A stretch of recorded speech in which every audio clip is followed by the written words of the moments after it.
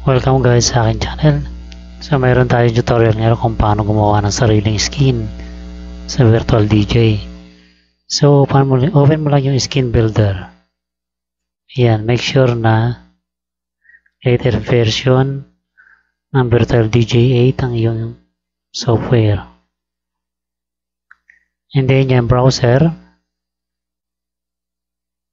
i-click mo lang yung browser. Hanapin mo lang yung browser. And then ida-drag mo lang yun sa baba. And then sunod itong kanyang yan level voltmeter.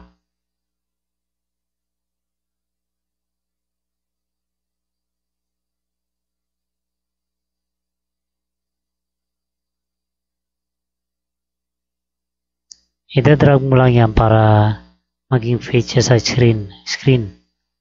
Para maging fit siya sa screen.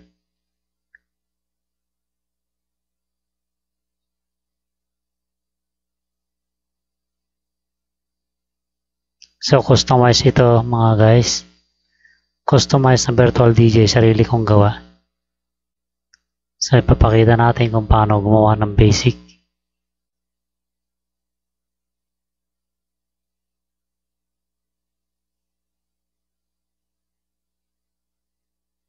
So, i-drag mo lang sa grid lines, yung mga kinakailangan nating icon.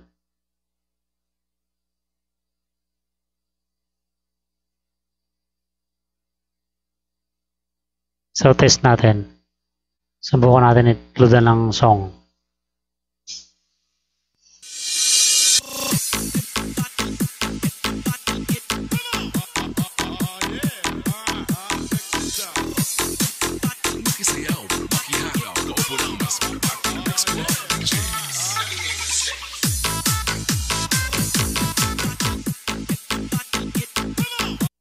So yun guys, natest na natin yung deck A and B.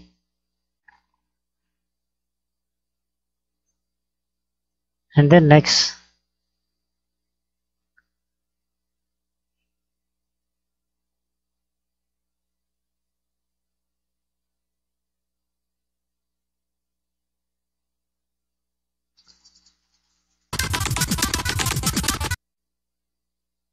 so kung mayroon na kayo naka-install ng virtual DJ sa inyong laptop, so i-open nyo lang yung para magkaroon kayo ng guide kung saan nyo ipi-place yung kanyang mga icon. Ito guys,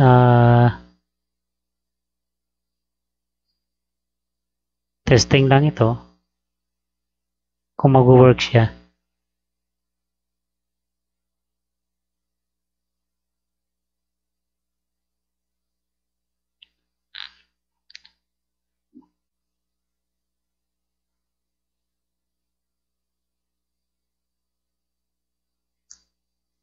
So, test ulit natin.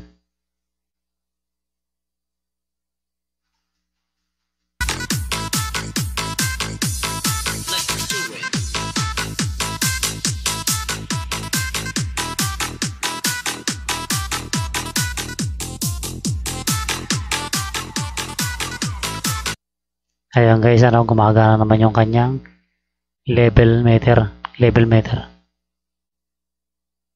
So maraming icon to guys. Depende sa inyo kung ilalagay nyo lahat. Doon nyo lahat makikita yun sa menu. Yun nasa right side. Sa upper right side. Click mo lang yung menu. Test ulit natin.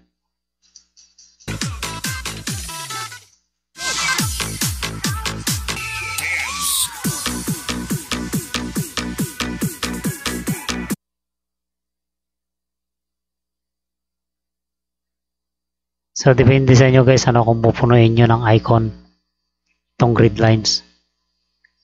So, dito, pinapakita lang natin kung paano i-place yung mga icon.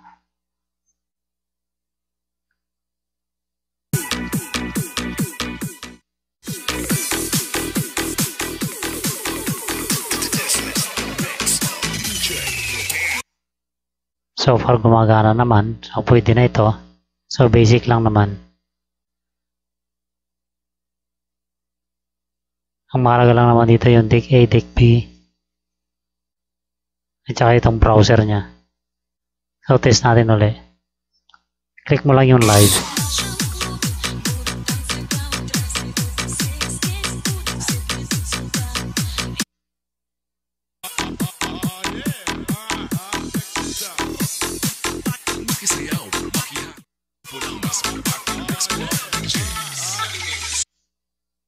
Remember guys, i-click mo lang yung live button kung iti-test mo siya. And then, i-off mo ulit yung live button para ma-drag mo yung mga icon. Ayan, hindi mo kasi ma-drag yung icon kapag naka-on yung live button. Sundan mo lang yung ginagawa ko guys. And then, live button.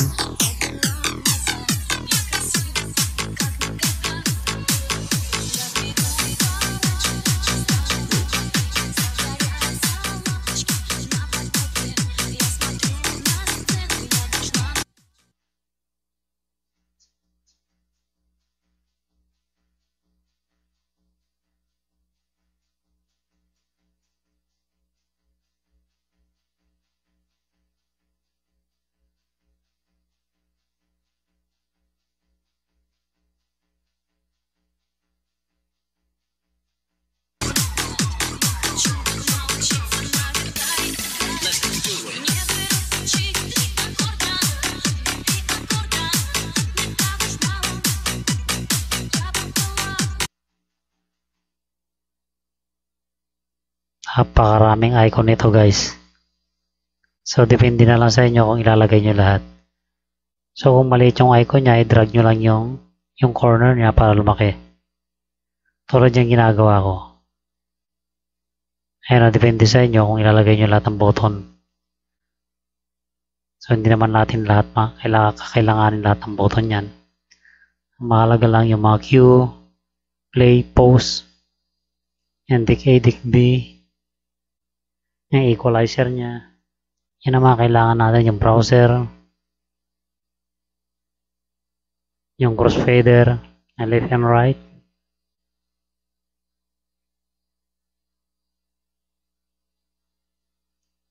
So kung hindi siya mag-fit sa grid line, i-drag nyo lang and then palakihin nyo. Drag nyo lang yung corner. Test ulit natin. Live.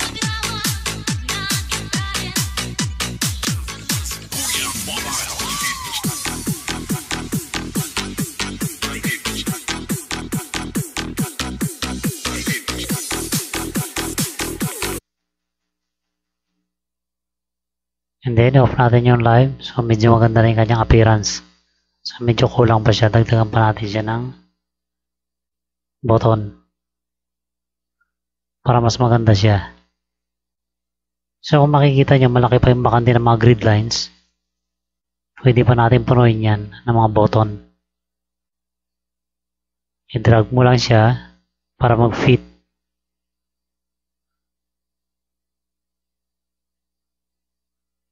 Itong version ng Virtual DJ ko, Virtual DJ 8.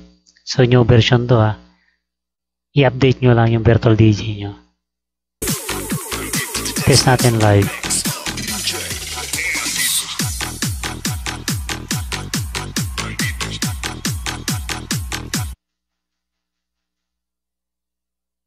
Ayan, medyo maganda na ang appearance niya. So, pwede na natin gamitin yan. Dagdagan pa natin ng konting button para hindi makita yung mga grid lines.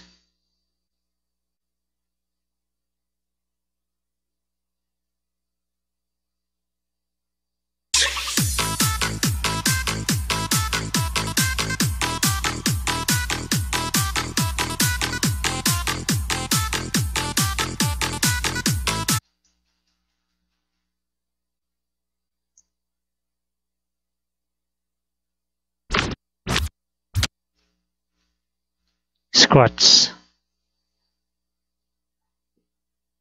So, hindi na natin kakailanganin yung button na yun. Nagtagal lang natin siya ng iba pang button para matakpan yung grid line kahit hindi natin magamit yung iba. So mahalaga lang naman yan dict A, dict B, yung browser.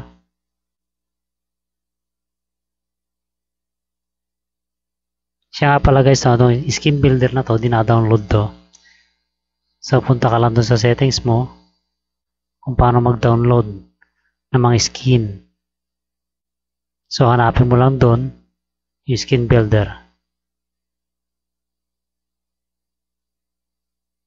Make sure na naka-sign in ka siyempre sa virtual DJ. Mag-sign in ka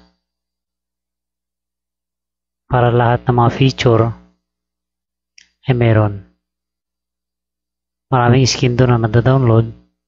Ayan guys, so i-drag mo lang yung kanyang right corner para mag-fit sa grid line.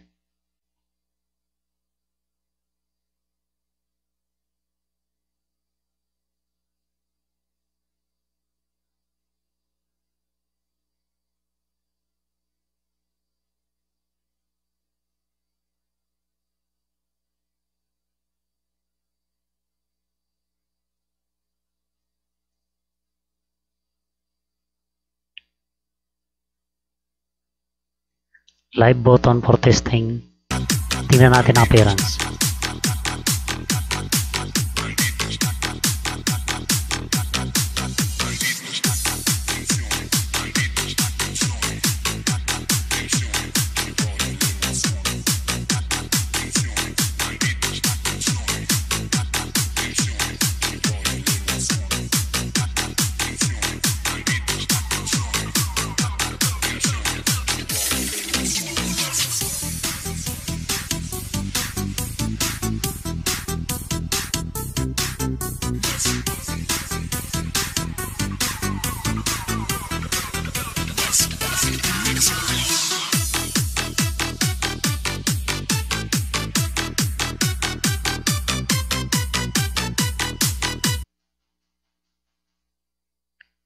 Ayan, meron na siyang video at mga effects.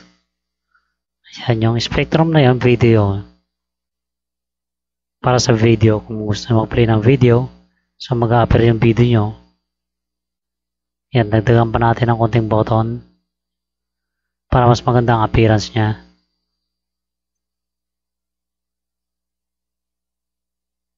Iayos nyo lang yung ibang button para yung grid lines hindi makita. Ayan.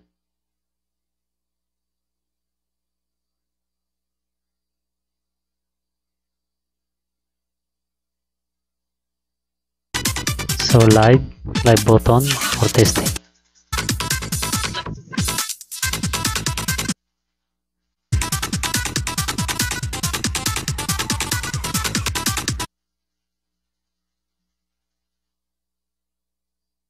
Ayun, maganda lang kanyang appearance. So konting dagdag pa ng mga button.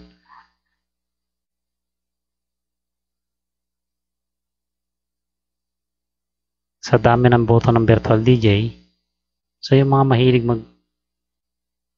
mag-play ng music sa virtual DJ, so kabisado na nila mga button.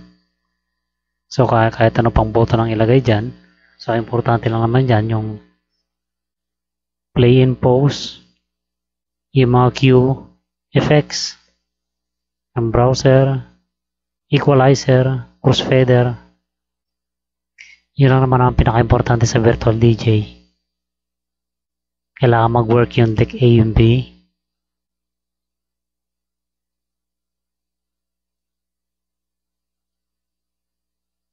And then depende na lang sa'yo kung saan mo ilalagay yung mga ibabang button na kahit di naman kailangan, pampaganda lang. Hanapan mo lang siya ng pwesto para matakpan yung grid lines.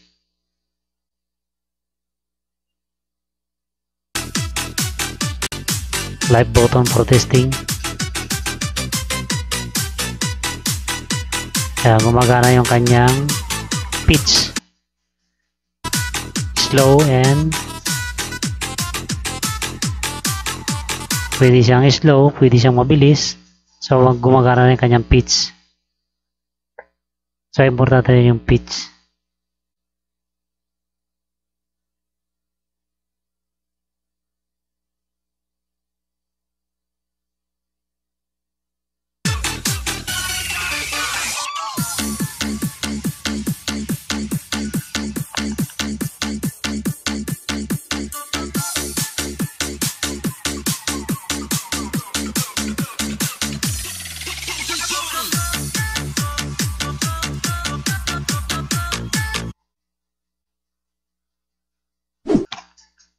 Thank you for watching.